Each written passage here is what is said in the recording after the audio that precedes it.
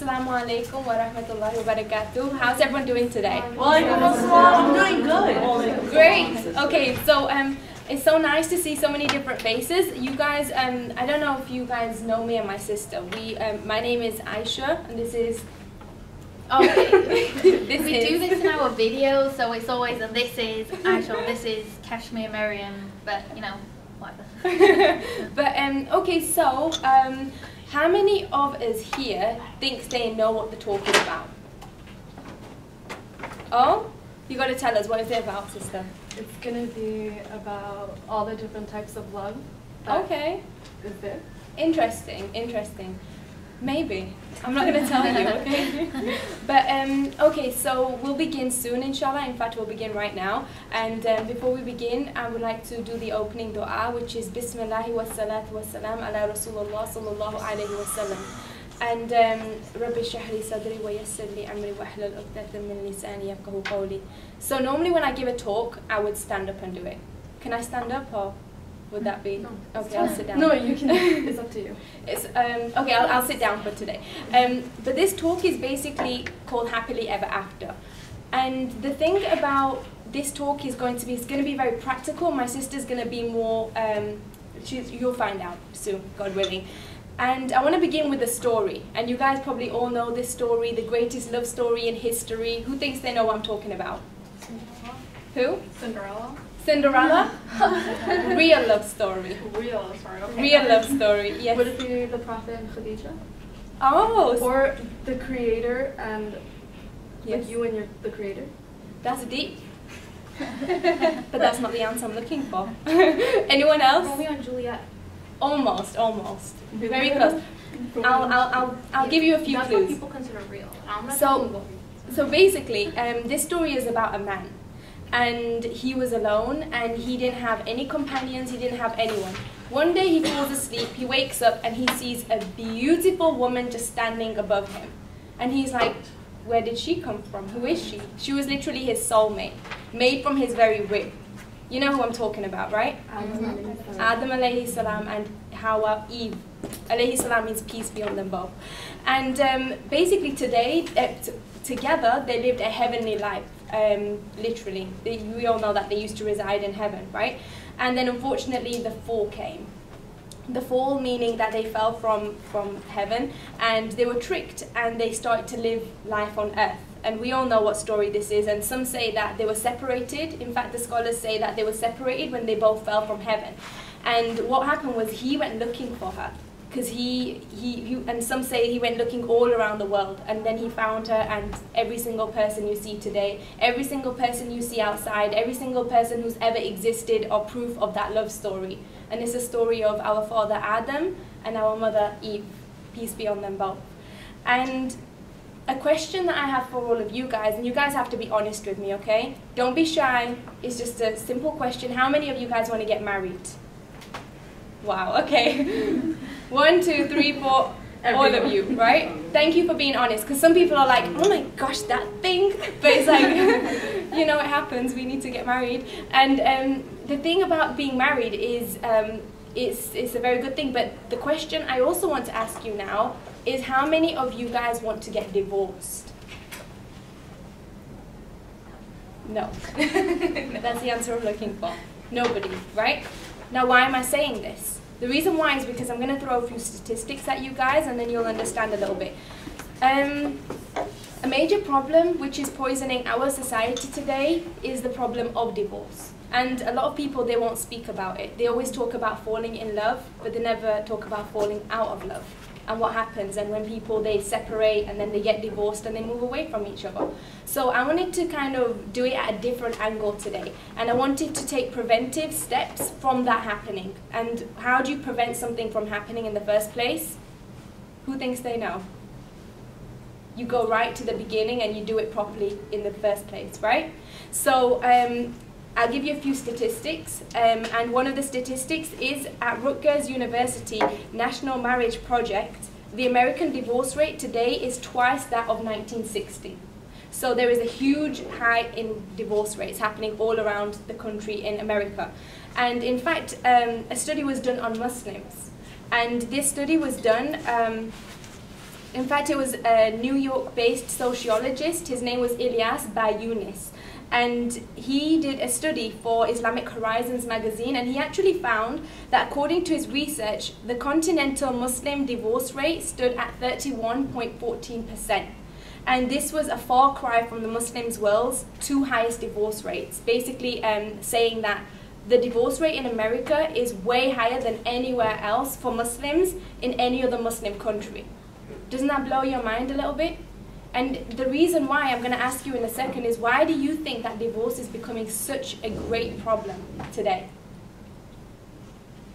Feel free to volunteer and answer. Yes? No one wants to compromise? Nobody wants to compromise. That's a very good answer. Anyone else? Yes? I guess maybe it starts off as haram or something, some situations. Yes, that's a very excellent And I answer. wonder, Yes. here in the United States, it might depend the reason why they get married to begin with. Exactly. Like you said, sometimes we have to look at the beginning of why that happened. Exactly. Very, very good. She's looking at the root of the problem, and each one of us are very good as well. Assalamu alaikum, sister. Yes. I also wonder if that could possibly be because of different cultural norms, I guess, because I know for a fact that in, specifically I'm going to speak on just behalf of Middle Eastern countries, there is a great stigma towards women who get divorced, and in the United States it tends to be more, I hate using this word, but more liberal when it comes to, you know, Yes. divorce or marriage, so I wonder if that could be a factor as well. Yes, definitely. Yes, it definitely is a factor. But the answer I'm going to give you is probably something you're going to be like, oh. But the answer is very simple. I want to give you a hadith, and this hadith was reported by Jabir, radiallahu anh, and he said the messenger of Allah, who we believe is Muhammad, peace be upon him, the final prophet of Allah, and he narrated something in a narration. And he said that the prophet, peace be upon him, said, verily Iblis, who we call Satan, our name for Shaitan, verily Iblis's throne is above water, okay? And then he sends out his troops. And the nearest to him are the greatest that cause tribulation and problems for people. And one of them will say to him, or do say to him, I have done this and this. And then the devil will look at him and he'll say, you did nothing. And then another one's going to come to him and he's going to say, I did this until the wife and husband separated. And then he's going to say, now this is the one who is close to me. So why does Shaitan, the devil, make such an effort to break a family up? I mean, the other people, what they said was this, the other part of his party, they were saying that they were doing things like, maybe I made this person kill this person, I made this person do this, and those are major sins. But when the one came to him and said to him, I made this couple divorce, why was this such a huge thing to the devil himself? Why do you think it's such a huge thing, divorce? Not from the cultural perspective, but from the religious perspective. Yes. I don't know if I'm right, but I believe you have to get married to like complete the other half of your deen. So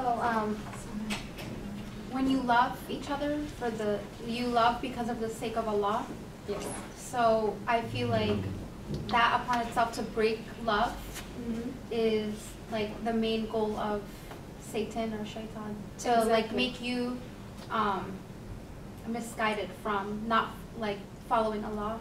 Yes. So, you know, Exactly. I don't know if I worded that right. No, you worded that beautifully. That is very true. Now, that is a very insightful answer. The thing is, the answer which I'm going to give you that is also the answer. The reason why is because what is society made out of? What is society made out of? You and I, right? It's made out of people. Who do each one of us come from? Our parents. Parents, your mother and your father. Now, if you notice, most of the time when there's a broken family, not all broken families, it makes it harder for the child to live a life as easy as it could have been if the mum and dad were getting along with each other. You know, a person who's come from a family where the father was abusing the mother, or the mother had to leave the father, or the mother, you know, problems within the marriage. And if they break up and divorce, it's harder for the child to have the same chances and the same opportunities emotionally, financially, and in other aspects too, to live a normal life, as you would say, right? So that's why when you go to the root of the problem, which is the family, you know it's going to affect a whole generation of people. And I'm not saying that that's always the case, but it makes it more likely. And you guys are nodding your head because you know that you've probably seen it. You've probably seen it in real life, you know? And the thing is, how do we live our love story the way our parents lived them to have our happily ever after? Now this is where the practical steps come in, okay? So what I'm going to do is I'm going to give you 5 steps. If you guys are taking notes, please take the notes. And if you have any questions, please write them down and I'll answer them afterwards, okay? And these steps are going to be trying to come to the root of the problem. Prevention is better than cure. For example, when each one of you go to your doctor, he'll say to you, in order to stop you having a heart disease or cancer, then you should just not smoke in the first place, or you should run a little bit more, or you should eat properly, or you should do this, and he'll give you preventative measures, right? And they're so much more impactful and so much more useful than, say, for example, if someone just said to you, okay, you have stage this disease and we're going to have to give you this therapy for it. It's so much easier to just not go through that in the first place, right? So that's why I'm going to try and give you preventative measures. Now, as Muslims, some people will say how we get to know someone to get married is a little bit extreme. But then again, I have to use that word very carefully because it's thrown out a lot. But even in the aspect of getting married, they think, hang on, you're in a modern society, so you're going to do this and you're going to do that, and you expect that that's going to actually happen. But I'm telling you from experience, and she's going to tell you a little bit about her story, that it does work. It really does work, and it's not so ludicrous if you think about it. And if we stand for what we believe in, people will respect you for that. And if you stand for saying, my religion teaches me to do this, then you should never be ashamed of it. In fact, you should be proud of that. The only thing you should be proud of is the truth, right? Nothing else. And so prevention is better than cure. Now the first step, you have to ask yourself a question. And this question is such a simple question, and the question is it my time to get married, right? Most people, you'll meet them and they'll say, I want to get married, but you don't ask yourself, am I ready to get married, right? Because most of the time, I don't know if you have traditional parents, and then they'll say to you, okay, you're 15 years old, we're going to look for someone for you. Do you have that sometimes? All right, you do. And they'll say it's going to be a handsome man from back home. Right? And sometimes that's not the best thing, right? I'm going to be honest with you. But there's actually 5 stages and 5, you could say, conditions to finding out if it is the right time for you to get married, okay? The first thing is if it's I'm going to give you A, B, C, D, E, okay? And the first one is compulsory. And it's compulsory upon a person to get married. You'll find out which stage you are at, hopefully, God willing. So try and think personally and relatively. And it's compulsory for a person to get married when they themselves cannot control themselves from doing wrong, like fornication, or they can't control their desires. So it's best for them just to get married. Does that make sense? Mm-hmm. Right? Rather than doing it the wrong way, we tell them to do it the right way. Now, a great scholar of Islam, his name is Ibn Taymiyyah, may Allah be pleased with him, amazing poet, amazing scholar, his knowledge was extremely powerful. And he actually said something. He said, if a man has a strong desire to get married, and he fears that if he does not marry, he will be tempted to commit fornication, then he should make it a priority over Hajj. Think about that for a second. What are the 5 pillars of Islam? Hajj is one of them. And if he can't control his desires, that's above him going to Hajj. That's how serious it is. And he also says the ruling is also applied upon the woman, not just the man. In Islam, a woman and a man are equal, but they have different roles, so to speak, according to, say, you could say, our biological positions. Like a man, for example, cannot hold a baby in his stomach for 9 months, right? And so a woman has different emotions, hormones, etc. We're not here to talk about women's rights, but you guys understand, right?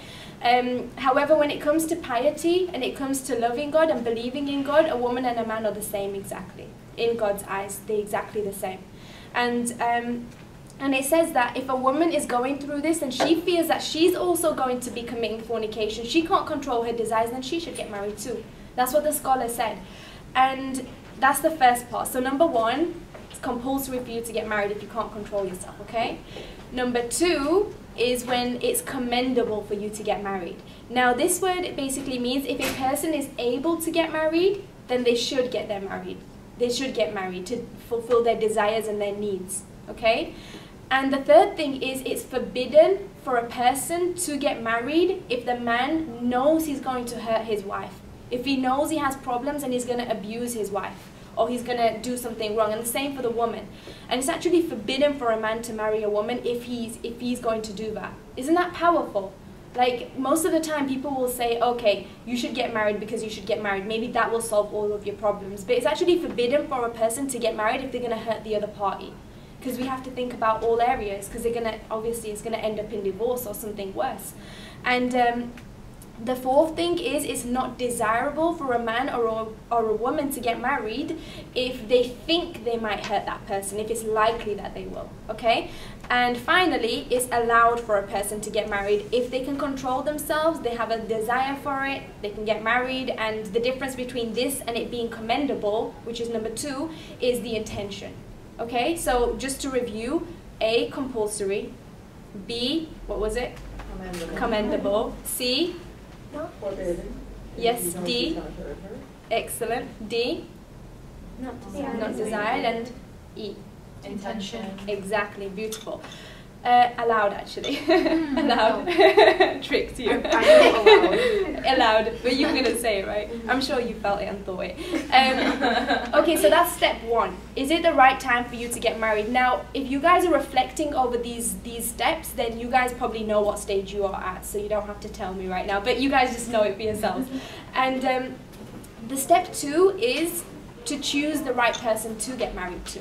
And this day and age, it's actually very hard to decide who to get married to. A guy will come to you and he'll be so handsome and he'll be able to support you and he seems to tick every box. But then how do you know he's the right person, right? So I'm going to try and give you a little bit of clarity, hopefully, God willing.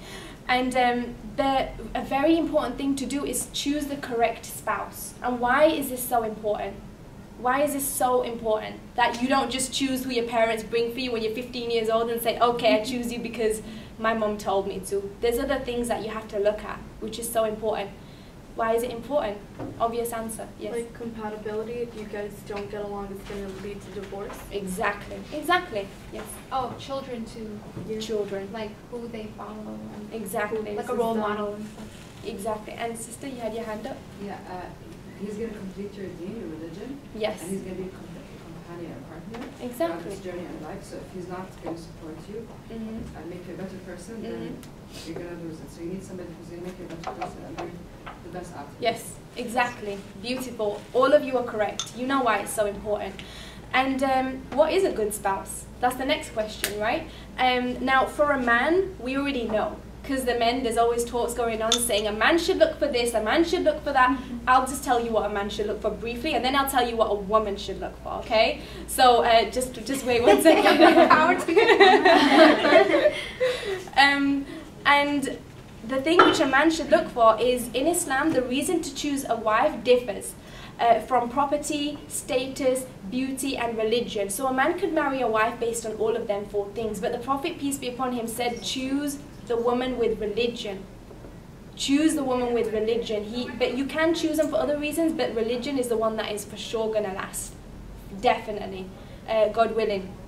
And we always say God willing because we don't always know the future. We can't predict the future, but we can do what we can to try and make it right. And the thing with a woman when she looks for a man, because I was actually confused about this myself, and I had to ask my teacher. I said, well, you've told me what a man is supposed to look for. What is a woman supposed to look for? And what do you think? What do you think a woman should look for in a spouse? Sorry? Religion. Religion. Very good. Anything else? Yes. Merciful and not greedy. Agree. That's Actually, very because good. The Prophet Muhammad said, don't marry a man who's greedy. Yes. That he does not, yeah. Exactly. A nice So, person. So yes, a nice person, exactly. Very good. Yes. Manners, that's the word I was looking for. A man who is well-mannered and a man who is for his religion. And then if he has religion within him, then he fears God. So when he does wrong, when he doesn't feel the love for you so much anymore, maybe 10 years down the line, and you're telling him, I ain't cooking for you today, or you know, you're having a fight with him, and he'll be like, well, I gotta be merciful. I fear God. I can't wrong this woman. And then because he's so merciful with you and you're being respected, you'll fall back in love with him. And then the mercy will come, and then the love will come. It's like a cycle. So it's so important to marry a man who has good manners and a man of religion. That's so important. And when a spouse is chosen based on piety, it's for the intention of pleasing God. We find that the problem of culture, the problem of status, the problem of racism, the problem of nationalism, it goes. Because the solution of Islam has come. And people, I think they underestimate and downgrade the power of faith in God. Because when you have that faith in God, your relationship, guaranteed, is going to be much more different than a person who has no faith in God. Because we have certain criteria, and God actually made a promise. He gave a word. We believe as Muslims that if a man and a woman are fighting with each other, husband and wife, and if both of them parties want to make up, then God will make them up. That's a promise upon him. As long as both of them want to make it up, you will make up. And a term Muslims use also is marriage fulfills half the religion. So it's important to also realize that when you get married, you get married to become a better person within yourself. And if you get married based on thinking, okay, I'm just going to get married because I feel like getting married, or, you know, etc., etc. But then when you get married for the right reason, the whole game changes. Your whole life, what is our purpose in life? To serve God. And Islam literally aligns with the natural state of humanity to submit to the will of God. In fact, there was a famous saying that by Imam al-Nawawi, and he said that the way that humans differ from animals, and let me tell you about animals a little bit. For example, the bald-headed eagle is able to see the distance of 4 football pitches, the fine print of newspaper, the eyesight from human sight. Think about that for a second. And then there's the flea. It can jump the distance that a person would jump above the Empire Building. The ant, how much it can carry on its back compared to someone like us, right? I don't know exactly how much, but I do know it's a lot. It's more than its body weight. How much? 10 times. 10 times its body weight, right? And these animals, they have such powerful attributes to them, and then we think that we're the most great. We are intelligent, but what differs us in our bodily functions is the fact that we are able to prostrate to God with our head to the floor in a way that no animal is able to do. And that is not the only way we're greater than animals. There's many other ways, but this is one of them, right? And what aspect did make us greater than anything else? The aspect of worship to God. Our legs, they bend, right, for a reason. Yeah, they help us walk, but there's a bigger picture, you know? There's a bigger purpose in our lives. We're here for a reason, we're here for a purpose. Absolutely nothing is purposeless. And when we get married, we marry for a reason, a purpose. We marry to fulfill half of our religion. And the thing is, when people do meet their spouses, they become better people. But now let's move on to step 3. Okay, I'm not going to bore you for too long. Step 1 is what? Is it time? Is it the time? Has the time come? And step 2 is choosing the person. Exactly. Excellent. And step 3 is doing things properly. Doing things properly. Now, many times people will begin their relationship and they'll see these commercialized things. I don't mean to throw out any names, but I'm going to do it anyway. Twilight, right? The official romantic movie, right? And then you see so many other things. Just recently, you've seen 50 Shades of Grey. The big high. Oh, no, I did not see that. I did not. Well, no. Listen. No, I think she needs to Let me explain myself. Let me explain myself for a second. You might not have seen it, but a We've lot heard of people about it. did see it though, right? And the thing is, it has this messed up understanding of romance, right? Emotional, blackmail, abuse, whatever, right? She's a virgin. What? In the movie. I'm just saying. It's crazy, but at the same time, people think that this is love, right? But it's not love. It's not love at all. And the thing is, we have to try and do things properly. That's the most important thing. And in Islam, it's understood that true love, she's going to expand on this a bit more, but true love is through the love of God. And everything else is going to fit into its perfect place. And this means, yes, you do get to know the person, but it's done in a specific way, a specific manner. A way that is going to last. And you're going to have respect. For example, if a guy really respects you, he's going to go to your parents and ask for your hand in marriage, right? And he'll go, and when you get to know each other, you have a third party present. And that way, nothing possible is going to, the possibility of anything maybe happening is cut off from the root. And so the most important thing is to realize that do things the right way. And a good start is a good end, most of the time. Not all the time, because compatibility does come in, but most of the time a good beginning is a good end. And that's what I wanted to really focus on.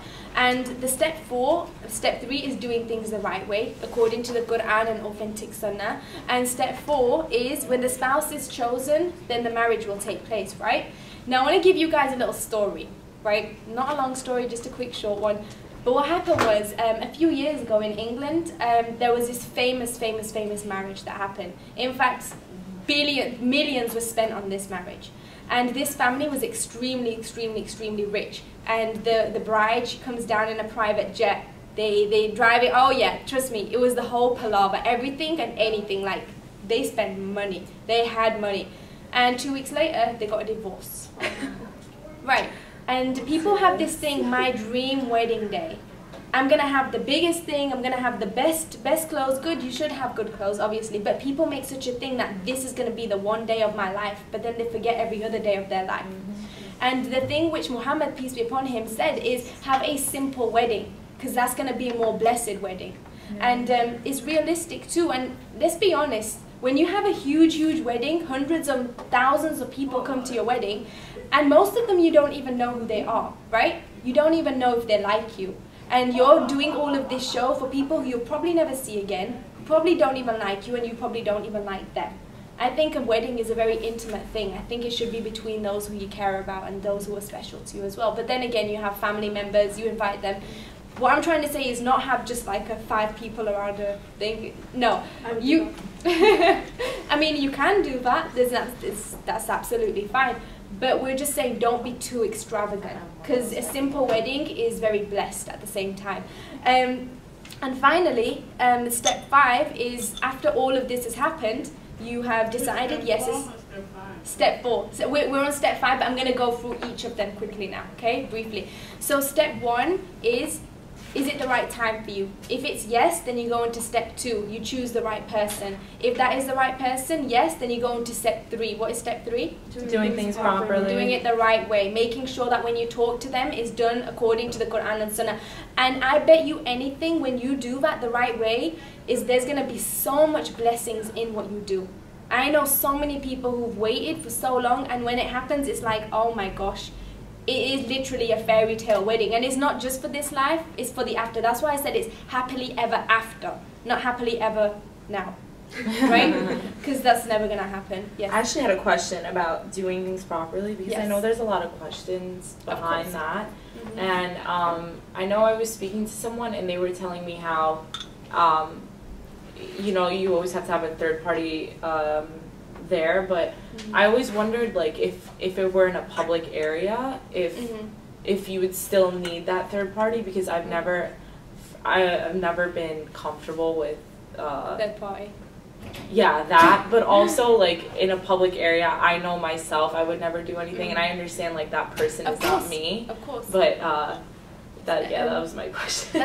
That's a very good question. My sister's gonna answer that in the Q&A session, inshallah. Okay. So just hold that thought. She's gonna answer that. So basically, just to rewind a little bit. But step 3 is doing things properly. We're gonna answer the questions, God willing, after. Okay. So please just a little bit more minutes, a little bit more time. And step 4 is when you've done things properly and the person is chosen and you're like, yep, that's the one. Then you'll just say, okay, time to get married, and do everything simply, do everything rightfully, and try to limit the kind of, like, sometimes in a wedding they'll be doing so many crazy things like dancing, you know, everyone to their own, right? But just try and do it as according to the pure form of the religion as possible. And a good start, like we said, is a good end. Now finally, the step 5 is when everything is going ahead, cling onto the most trustworthy handhold. Who knows what that is? La ilaha illallah, like the handle to Allah. That is the handle to Allah. That's very beautiful. That is definitely a handhold, but the one that I'm talking about is something else. What is it, Maryam? The trustworthy handhold. The rope of Allah. Which is the Quran, right? There's difference of opinions, but scholars have said that it's the Quran, but also it could be La ilaha illallah. But the point is, the Quran is the word of God. And if we abide by the Quran through any problem that you go through, and we're not saying that, by the way, when you get married, everything is going to be hunky-dory or it's going to be perfect. We're just saying that at least you're going to know how to deal with your problems, right? Because everyone has problems. Nothing is perfect. And you don't go through the mentality of also thinking that when you meet someone, you think, okay, this is my salvation. This is he's gonna be everything that I needed to make me a whole woman. So if you go through that mentality, which goes back to, is it the time to get married? Back to number 1, is always reassess your intention. Why do you want to get married? And like we said, if it's just because you think that he's gonna help you in your, he's gonna be everything for you and anything for you, then that's probably not a good idea for you to get married. Because once you see the infatuation stage go off and you get to see him for who he really is, you're gonna be disappointed and you're gonna be regretful and you're gonna be remorseful for jumping to something, because there's only one who can really ever fill that hole within you, and she's gonna expand on that a little bit more. And who is that? The only He who can really make you whole. Who? Allah, your Creator. And the man is just to help you get closer to your Creator, because he's going through his own issues too, and so are you. And also, just one last thing before I finish, we went through everything. Marriage is, once you get married, it's not going to be a happily ever after. That's going to be the beginning of your happily ever after, meaning that you've got to work for it. And it's not going to be easy, but it's going to be worth it. Definitely. And I hope that hopefully answered a few of your questions. We're going to answer most of your questions afterwards, God willing. And with that, I will close.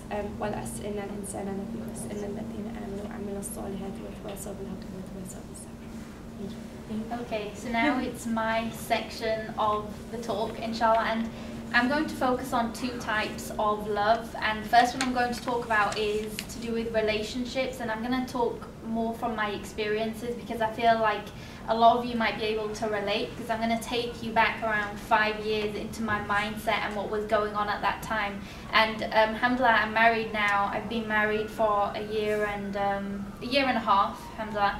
And so I'm going to give you some of my advices, and then the second part, inshallah, what I'm going to do is talk a little bit more about the actual love that you should die for, which is the title of the lecture. So inshallah, I hope that you can benefit. So taking it all back around 5 years, my mindset was completely different. I was going into college and I was thinking, I really don't want to get married. That was basically my mindset. I was fine, alhamdulillah, like I could, I'd say I could control myself around people. I wasn't like, alhamdulillah. And so I always thought, oh, marriage, after I graduate, after I do this, after I do that, when I become established, a man just seems like an obstacle in my goals for life. And I never really thought of marriage in that way. My intention was never really there for marriage, and so I never really took anything seriously if a proposal came. But it just so happened that none of the proposals fitted what I wanted anyway. And so when I was in the college environment, you know, I went to St. Francis College when we moved from the UK. And there were a series of events that happened, and then eventually I ended up getting married to who is my husband now, alhamdulillah. And when I was in school, a lot of the people who were approaching me, I noticed were not Muslim. And it was really weird for me because I was thinking to myself, wow, okay, maybe it's because it's New York and people have a different way or more open way of thinking, and they think that even if you wear a hijab on your head, or even, you know, the fact that you say that you're Muslim, they still don't regard that as like, you know, a caution sort of sign. They still felt like there was no barrier in coming to talk to you.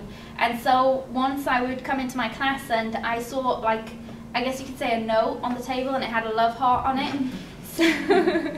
And so I opened up the note and it would have like a different comment on it every single day, and it would say something. One day it was, "You have a really beautiful smile." And I would literally look around and be like, you know, who wrote this note?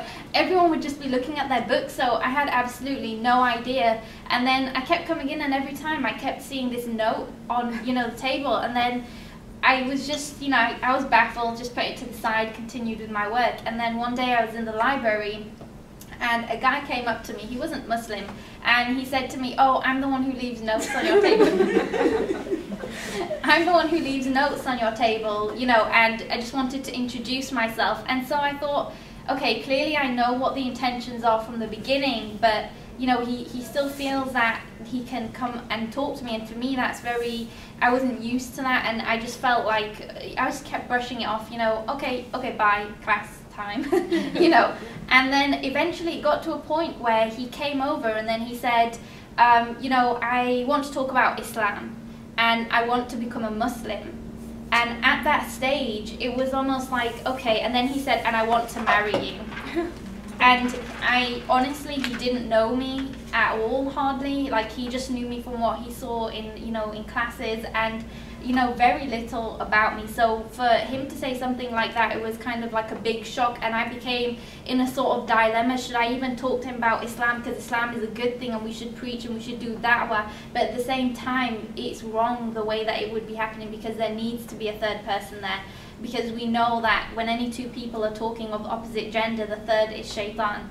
And so I got into like this dilemma where, you know, what shall I do, you know. And at the same time there was another brother who had proposed to me, and I wasn't sure, but you know, it was a very unusual sort of stage in my life when I was ambush their proposals. But I mean, I think it was a learning curve, and I learned a lot through that experience, and I think it's what led me to realize that, you know, what I did want in a marriage, what I did want in a partner. So when the right one came, I knew, okay, this is the one for me. And what happened was I, you know, was in that dilemma, and then, you know, I decided, actually, after talking to a lot of people about it, you know, opinions from scholars, that it wasn't right for me to even preach to him. And most of the time when people come to you in that way, you should be very careful, because if shaitan can't get you with something that is directly or evidently wrong, then he's going to get you through something that you think is good, but he'll associate with something evil. And you know, I completely shut it down, and then he, you know, he was very upset, and then, but alhamdulillah, you know, the situation was cleared up. It was like almost Allah alleviated me from that, and it was kind of like a test, I think, you know. And I know that this happens, because if that is happening to me in a school environment, then I'm positive that it's probably happening to a lot of sisters who are out there, despite whether you wear hijab or not. I'm positive that some people actually feel that they can still come up to you, and that's something that you're going to have to deal with, or, you know, be accustomed to, because sometimes people don't understand what the hijab means. They just think it's a symbol of your faith, but they don't realize it should be a protection from that. And so the way of you protecting yourself is to know your limits. And so once that happened, you know, many months passed, and as a spoken word poet, I do poetry at a lot of events, you know, sometimes in different cities, and I performed in Philadelphia, and you know, I didn't really get to mix in very much with any of the people because I was basically there. It took me 2 hours to get there, 45 minutes perform, and then 2 hours back to New York. So I was very rushed because I didn't want to be home late. But I remember one brother did come up to me and he said to me, he didn't even say salam or anything, he just said, "Do you have Twitter?" And I was like, okay, it's really weird. Yes, I have Twitter. And then that was it, and he just walked away. And he must have added me or followed me or something. And actually that was my husband who I'm married to now. And he actually messaged me in a big long email, and I had never been exposed to this before. I'm always used to people always saying something like, "Can I get your number?" or "Shall we get to know each other a little bit more?" Or they'll come under the pretense of, "I want to convert to Islam," or, you know, something like that. And when he said that to me, I actually didn't even respond to him at first. I talked to my sister about it, and she said to me, "Are you crazy? You're going to say no to him, and he's the only person who's ever asked you in the right way." And so after thinking about it, you know, we did pursue conversation, you know, with my brother tagged, so it was always a third person, but it wasn't as if my brother's like checking every single sentence. It would just be like, "Oh, received an email, I know that they're notifying me or I'm involved, so I trust that they're not saying anything wrong," and maybe occasionally I might check up, you know. And alhamdulillah, you know, after about 6 to 8 months, you know, we decided that it was time for us to get married, and then alhamdulillah we went through and got married. And our marriage, I wouldn't say is conventional, but it is becoming conventional now, because what we did is we did the nikah much earlier than we had the walima, and it was only because I hadn't graduated, and you know, I was actually still living in my with my family before having even moved in with my husband. And so, you know, I feel like I wouldn't recommend that for a lot of people, because when you're communicating through text, it can cause a lot of miscommunication, and that's going to be your main source of communication if you're not living with someone. Well, for me it is. Some people are, you know, phone people, you know, whatever it is. And so, you know, that's my advice for you. I personally believe that obstacles will come to you, and once you surpass those obstacles, maybe Allah will bless you with the right person, because you succeeded over those kind of obstacles. And that's how I felt, you know, that's what I felt happened with me. And so that's the relationship part of the lecture. And if you guys have questions, then, you know, inshallah, after I finish the second part, then feel free to ask us both, and we'll just give you, you know, our advice and nasiha. So the second part of my lecture, now I want to talk to you about a very different type of love. This is the love to die for. So I'm going to tell you about a story very different to the one that my sister told you, which is about Adam and Hawa. That was a love story. This is different. This is a story about a king and a queen, and they're both mentioned in the Quran. And what's interesting about their relationship is that the king, by name, we know that he is promised hell, and the queen is promised paradise. And it makes you think very, you know, deeply about their relationship. How can two people that came together, and one goes to hell and one goes to paradise? But when you learn about the story and you actually reflect about it, I would highly recommend that for you. It's in Surah Al-Qasas. You can read the story, and basically it's the story of Fir'aun and Aishah. Peace be upon Aishah. And what we're told about the story is, with the story of Musa alayhi salam, his mother was commanded to basically put him into the river when she felt danger would come to her. So she put the infant into the river, and he, you know, obviously moved along with the river, and he was received by the household of Fir'aun. And when he was received, obviously the law at that time by Pharaoh was that he would kill all infant males and he would leave the infant females, and that was his way of persecuting the Israelites at the time. And so when they saw the young boy, they were about to kill him. And it was Aishah who said to him, and it is noted in the Quran, I'll read to you the verse. This is verse 9 of Surah Al-Qasas, if you guys are making notes. وَقَالَتِ امْرَأَةُ فِرْعَوْنَ قُرَّةُ عَيْنٍ لِي وَلَكَ لَا تَقْتُلُوهُ عَسَىٰ أَنْ يَنْفَعَنَا أَوْ نَتَّخِذَهُ وَلَدًا وَهُمْ لَا يَشْعُرُونَ. And the wife of Pharaoh said, "A comfort of the eye for me and for you, kill him not, perhaps he may be of benefit to us, or we may adopt him as a son." And they perceived not the result of that. And so if we go back a step and we look at the story of Musa's mother, Musa, when she was told to put her son or to give up her son in that way, you think to yourself, well, pause for a second, the greatest love amongst creation, natural, unconditional love, is the love that a mother has for a child. Meaning the child is born and has done absolutely nothing for the mother in terms of favours, but it's that natural mercy that is put between their hearts. And then she's told to sacrifice that for the love of God, or because of the command of God. So we see how her love for God surpassed any love that she had for even her own child. And we see the belief, and Allah says in the Quran, verse 10, وَأَصْبَحَ فُؤَادُ أُمِّ مُوسَى فَارِغًا إِنْ كَادَتْ لَتُبْدِي بِهِ لَوْلَا أَنْ رَبَطْنَا عَلَى قَلْبِهَا لِتَكُونَ مِنَ الْمُؤْمِنِينَ. And the heart of the mother of Moses became empty for every thought except the thought of Moses. She was very near to disclose the case, basically that she was near to telling them that that was her son. Had we not strengthened her heart with faith so that she might remain as one of the believers? Why is this such a powerful verse? Because again, we see how Allah strengthened her heart to believe, and because of that, she didn't go against the command of God and she accepted it. And as a mercy, he was brought back to her. We know the story that Musa alayhi salam's sister was watching from a place that they couldn't see, and then she suggested, and it just happened to be that he wouldn't suckle off any of the other females, and basically it was recommended that he would go to the family of course, his mother. And then he was there with her again, and it was a coolness to her eyes. So going back to that, the story of Asiya and Fir'aun. Now, a lot of people don't know, but actually Asiya accepted Islam, and it was when Musa came back to Egypt that he began preaching Tawheed to the people, Tawheed being the oneness in God, and this is essentially the message that every single prophet and messenger came with. So all they would reiterate, well, the main point that they would reiterate is the oneness in God. And of course we know that different messengers had different sharia, but basically the concept is one God and none but he. And as we know, Pharaoh at the time was saying, I am God, worship me. That's how arrogant and tyrannical he was, and he would kill and torture anyone who said that he was not God and who worshipped the God of Moses. So basically, the story was that she accepted Islam, and she was believing under the guidance of Musa alayhi salam.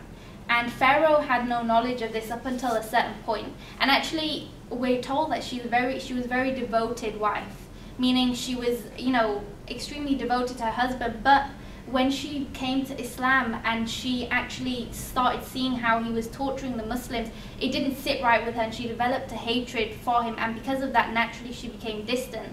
And actually, according to Ibn Abbas, when she was trying to escape the tyranny of Fir'aun, when he actually found out she was Muslim, it was revealed to him that she was Muslim, and she ran away trying to seek guidance from Allah, and he found her, and he brought her back, and he tortured her for 3 days. And the way in which he tortured her, subhanAllah, you can't even imagine like that kind of punishment that husband would do to his wife when you expect mercy in that kind of relationship. So what happened to her, actually, rewind a couple of steps. Before he did the torture, he actually tempted her. He said, I'm going to give you anything you want in terms of luxury. He proposed to her everything she could have imagined. Imagine the Pharaoh of Egypt. He had everything that you could imagine in terms of material wealth. He could have given her anything she wanted, and she was a queen. And she actually demoted herself from that status as queen and escaped because of her love for God. And when he was torturing her, she actually said to him, I reject you and I do not want anything to do with you, whilst he's torturing her. And by now, Pharaoh knew that how strong her faith was. He became so angered and so enraged. What he did was he put a rock, a boulder on top of her, and he had his men nail her body to the floor, and he would leave her out into the sun, and it was, I believe, for 3 days, and he just left her there to die in the heat of Egyptian sun. I'm sure you can imagine African heat.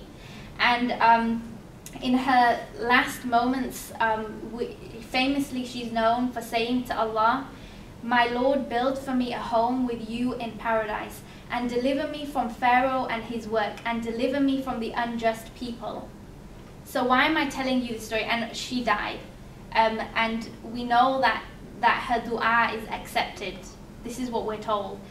And why am I telling you this story? Because we know the relationship, the context of her, you know, her marriage. She was married to a king, but her love for the king was not the objective. The man was not her objective. He was only a means. And if that meant that the man that she married would be persecuting her, but he was a means for her to enter into Jannah, then her objective was still fulfilled.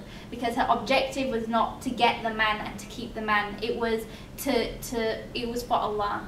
Basically, the objective is to please Allah. And if a man is the means to do that, then that will happen and facilitate it. So this is why I'm telling you the story of Asiya, peace be upon her. And we know many of the females who are mentioned in the Quran, Maryam, peace be upon her, the story of Maryam and what she went through, these were women who reached the level of excellence. We know this. And so this is who we should be looking up to. And there's nothing wrong with wanting to get married for, you know, because you're attracted to someone, you want someone to support you, you want someone to help you in your religion. All of these things should be there, because this should be the reason that you want to get married. Someone who has good deen, but they should be there to facilitate you pleasing your Lord. And if they're not doing that, and you know this before marriage, that their obstacle is not the same as yours, then you should question the person that you're about to marry. And for me, that was definitely one of the main things that I was looking for, because when I was talking to my husband, you know, and this is another, you know, topic in itself, what do you talk about when you're talking to someone who you want to get married? Because a lot of people come up with like a list of questions, and I do encourage that, but at the same time, what I always say to sisters is you have to be a bit smarter than that. You have to be 2 steps ahead, because guys always know you're going to ask certain questions. So what you should do is have a conversation with him, of course with the right people there in the presence of the conversation. But what you should do is talk to him, ask him questions about his life, because what you do with that is you get to know a lot more, because when you're asking questions directed to marriage, he's going to have a barrier up and already well-versed answers. So to avoid that, what you're doing is he's putting his barriers down, and then you're actually getting to know what he's about just through general conversations. So that's what I would encourage you to do. And I guess we can open it now to just questions and answers.